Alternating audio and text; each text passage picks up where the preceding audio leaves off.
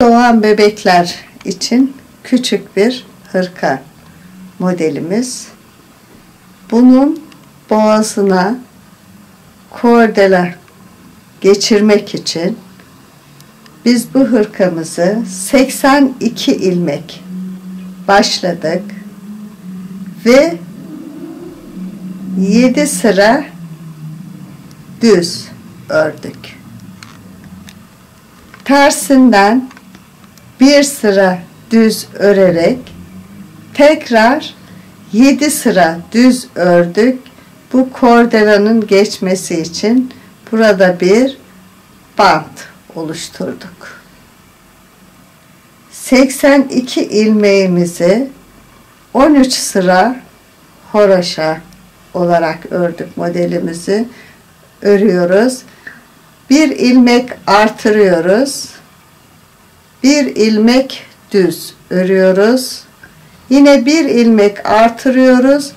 Kollar için 13 ilmek horoşa örüyoruz.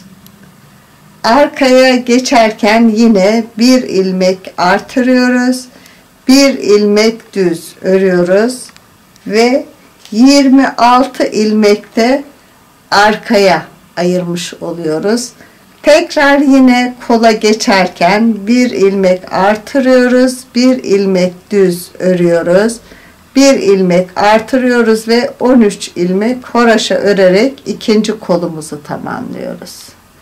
Tekrar bir ilmek artırıp bir ilmek düz örüyoruz, bir ilmek artırıyoruz ve kalan 13 ilmeğimizi de diğer öne ayırmış oluyoruz. Bundan sonraki işlemlerimizin hepsinde sadece ortadaki belirgin olan ayırma çizgimizi düz örüyoruz. Diğer bölümlerimizi horoşa olarak gidiyoruz ve 20 ilmek ajur oluncaya kadar artırmaya devam ediyoruz. Arttırma işlemimiz bittikten sonra kolaylık olsun diye önce kollarımızı örüyoruz.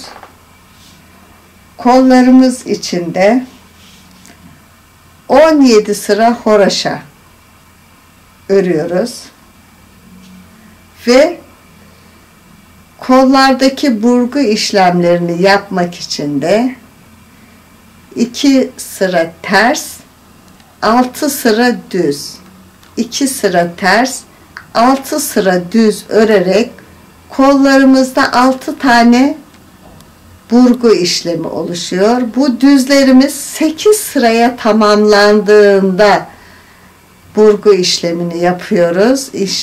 Yarı yarıya yer değiştiriyoruz. Ve yine 8 sıra ördükten sonra kollarımızı keserek tamamlıyoruz. Diğer kolu da yine aynı şekilde 17 sıra horoşa örüyoruz. 2 sıra ters, 6 sıra düz, 2 sıra ters, 6 sıra düz örerek 6 tane burgu işlemi için sayıları tamamlıyoruz ve düzlerimiz 8 sıraya tamamlanınca burgu işlemini yapıyoruz ve sonra 8 sıra örerek kesip ikinci kolumuzu da tamamlıyoruz. Sonra şişimizi önleri ve arkayı birlikte takarak horoşa şeklinde yine 17 sıra horoşa örüyoruz ve yine burada lastik payı olarak kenarda 5'er ilmek ayırıyoruz ve 6 ilmek düz, 2 ilmek ters, 6 ilmek düz, 2 ilmek ters olarak etek payımızda ön ve arkayı tamamlıyoruz. Düzlerimiz 8 sıra olunca yine aynı şekilde burgu işlemlerini yapıyoruz ve 8 sıra düz örerip keserek burada da ön ve arkayı bitirmiş oluyoruz. Sonra yakamızı dikerek kenarlarını boş bırakıyoruz ve kordelamızı geçirerek bağlıyoruz.